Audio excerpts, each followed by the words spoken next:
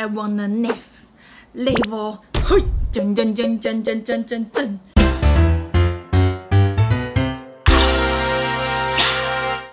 嘿，我芊芊呐，爱记起赞购、起订阅、起刷介绍给你所有的朋友哦。大家好，我是美食碎芊芊。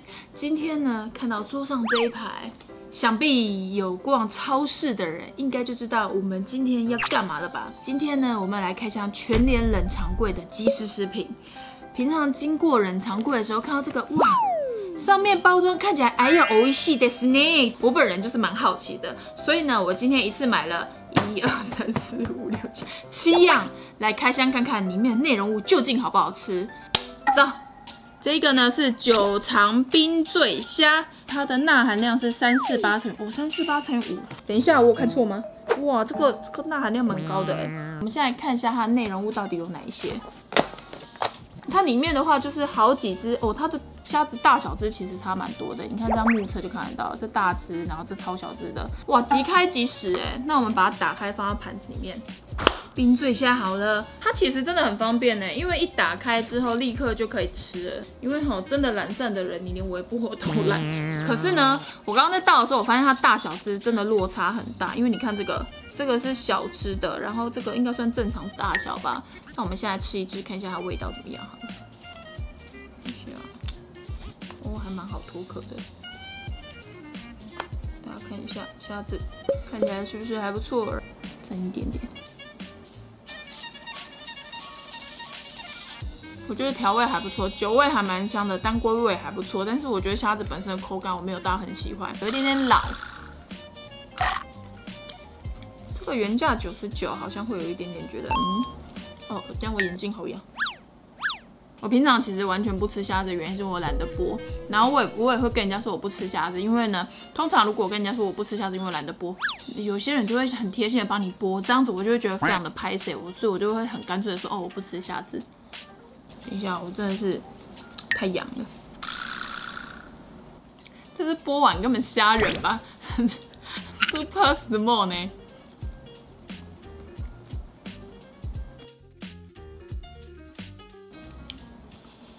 ？OK， 吃完了我们的9常冰醉虾，我觉得整体吃起来调味是我喜欢，因为它有一点点那种中药那种当归那种补汤的味道，然后再加酒，是我喜欢的香气。但是我觉得虾子本身的口感我没有到很喜欢，因为我觉得吃起来有点点老。再的话就是它虾子的大小，其实我觉得还蛮不一的。我个人觉得尝鲜可以，因为可以试试看它的味道，但我应该是不会回购。好，就这样。接下来要开箱的这个是带骨猪脚切块，哇，这个看起来 super 美味しいですね。它上面写说它的热量的话是925，哇，这样一小盒925大卡，然后它的钠含量是162。Oh my god， 我明天要变鲍鱼烟了。来，有亏哦，这个，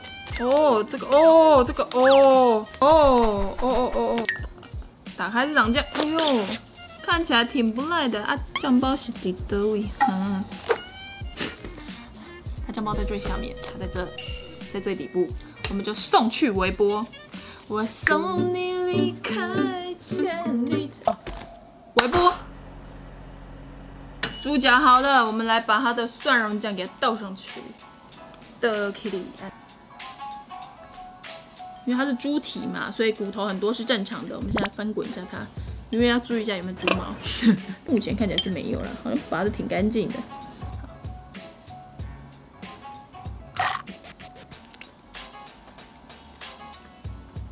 口感还不错哎，它吃起来其实没有猪的膻味，然后它的猪皮吃起来口感还蛮 Q 弹的。不过它整体调味啊，我觉得有一点点甜哎。它的蒜蓉酱是只有甜味，然后没有蒜味的那一种，所以就我个人而言，我其实觉得没有很好吃哎。就猪脚本身是好吃的，可是蒜蓉酱非常的打妹。我个人其实会蛮 care 吃到猪蹄的，所以我通常如果吃到猪蹄的时候，我会跟大家分享说，哎，这里面有放猪蹄，就是它的部位，它会把蹄放进去。就是脚尖尖的这个，这块好好吃哦，看一下。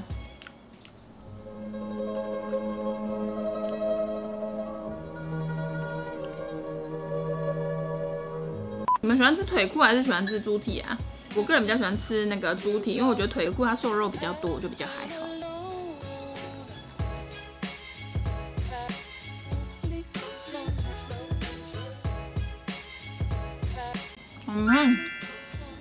那肉真的好吃哎。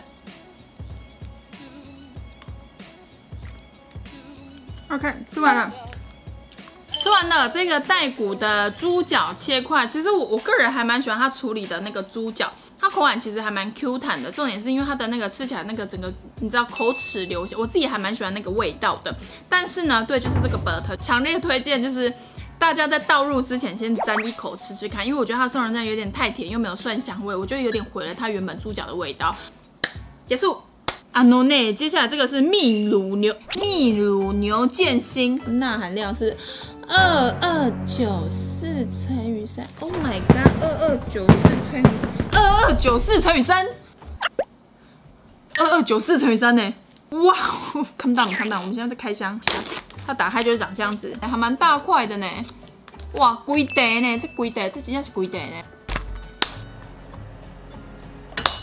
牛腱给它加热好了，它看起来其实挺不赖的。你看这个，哇，那这个看起来好像真的是蛮不错的。然后2大块，那这样259好像算是还 OK 哈，吃看看哈。你看它的筋很漂亮就是它肉其实蛮松的，这一块肉就比较扎实一点，不知道大家有没有感觉到？我们来吃吃看这牛腱味道怎么样。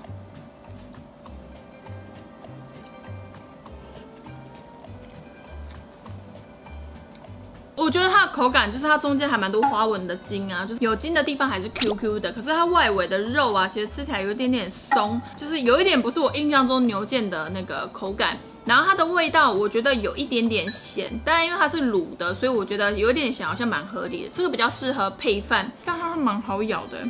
它已经卤到整个都透进去了，透到整个肉有点松的感觉。我觉得这没有不 OK 哦，只是就是对我来说就是比较普通一点点，然后咸度有一点点高。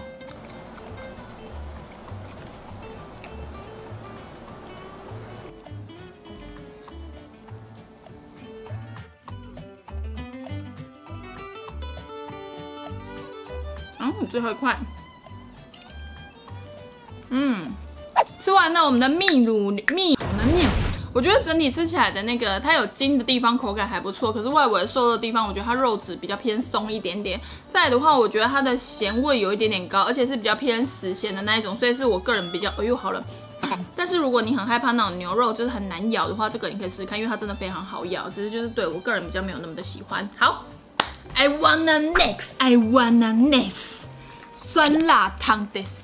它的话热量是270哦，它的热量怎么那么低啊？它的重量是800克，接近1公斤才89块，很划算呢。长这样，密封包，它是那种就蛋花比较碎的那一种，那我们就拿去小火加热，看一下味道怎么样吧。我们的酸辣汤热好了，其实蛮大一碗的，因为我这个碗其实是有点 king size， 然后有蛋啊、木耳、红萝卜、豆腐等等，还蛮多料的。它的料看起来都还蛮细碎的。我们现在喝一口看看，它闻起来味道，我没有这夸张哦，我觉得它闻起来味道不太对。不是你印象中酸辣汤的味道，它很甜呢，它不是哇这个有一点点大肠面线跟酸辣汤 mix 在一起的味道，你知道吗？我们加点乌醋好了。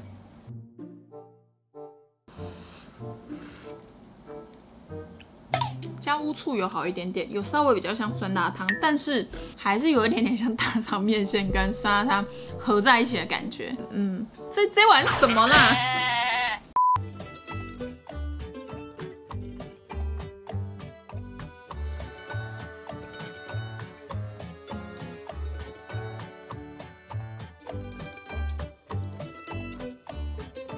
吃完了这个酸辣汤，我觉得它整体吃起来的味道有一点点甜主要的甜是柴鱼的味道，所以我个人其实有一点点不太习惯。然后这个品项的话，我可能就是比较不会回购的那一种。好，下一个，我觉得它味道很神奇，就是我们的海鲜翅膀，这个非常的热门。然后它内容量的话是800克，固体量的话是300克。哎，这个其实还蛮重的。哎，它的制造商是彰化20哎。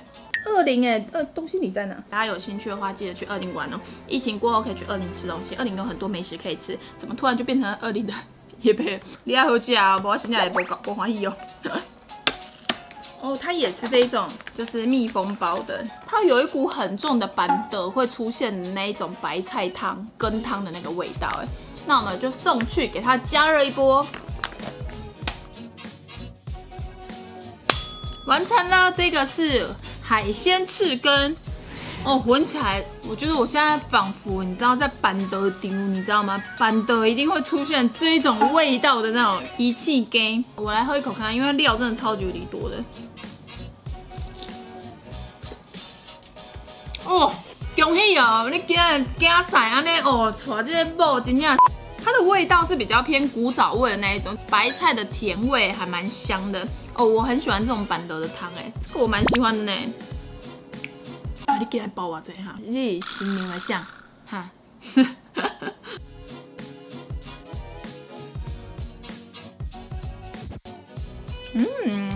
饭屋醋味道也很棒。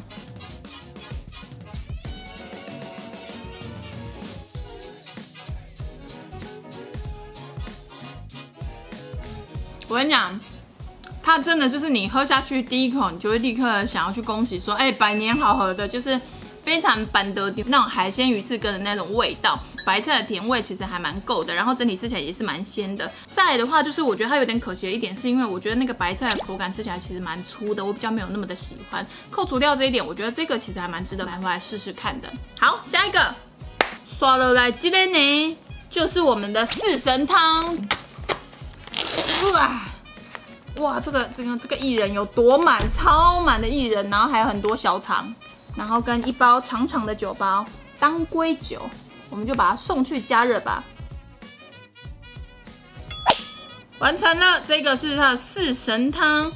我跟你讲，它汤真的有够满，而且它料看起来超级多。你看这个小肠有多多，小肠、莲子，然后还有爆炸多的薏仁。先来喝没有加当归酒的试试看。小肠，它有一点点药味，然后跟甜味就2个合在一起，而且它完全没有任何的腥味。汤头其实我还蛮喜欢的，小肠的口感其实也还蛮软的，但是我觉得它的尾巴会有一点点的那个苦味。我来加看这个当归酒的味道。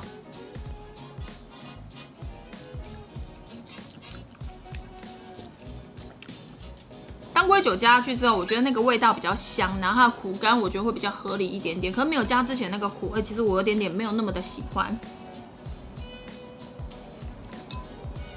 为什么会有苦味啊？苦味从何而来？不要问我从哪里来。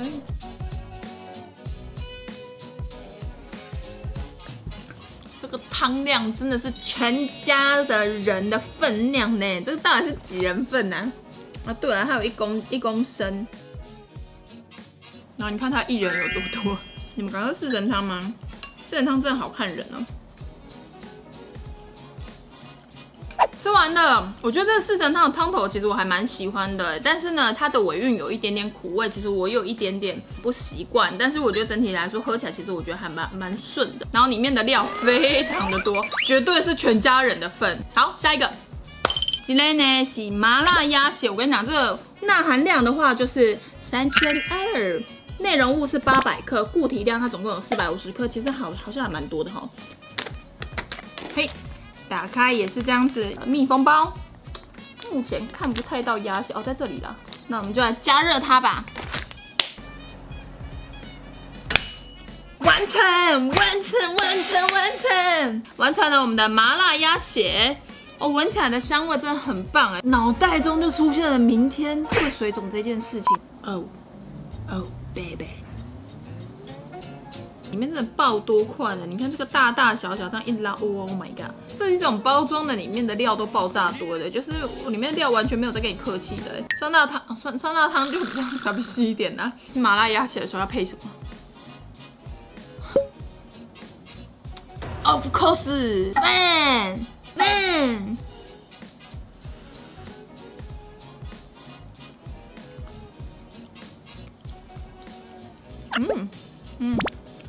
它还蛮入味的，而且它没有很死咸。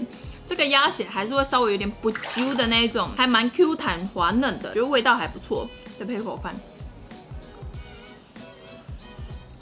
我觉得你们如果有买的话，自己煮的话，你里面可以放冬粉、金针菇，因为我觉得它这个咸度跟味道，我觉得蛮适合你再多煮一些东西的。我这个加冬粉应该还不错。前阵子不是很流行彰化握寿司吗？我们现在来一个鸭血握寿司，来鸭血的 nigiri， 来我们的鸭血 nigiri。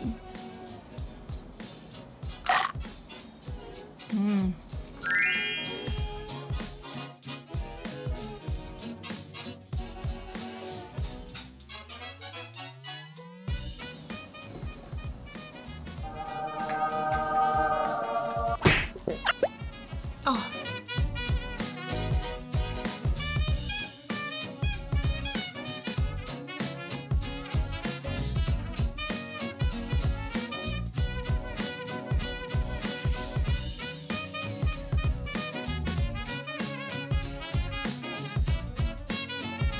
吃完了我们的麻辣鸭血，我觉得它的辣是属于比较圆润的那种啊，就是比较温流，你敢不知？再来的话就是它的鸭血，它有卤进去，然后味道又不是死咸，咬下去又会有不揪，所以口感上我觉得还不错。我个人觉得这一款还不错，可以买回来试试看。好。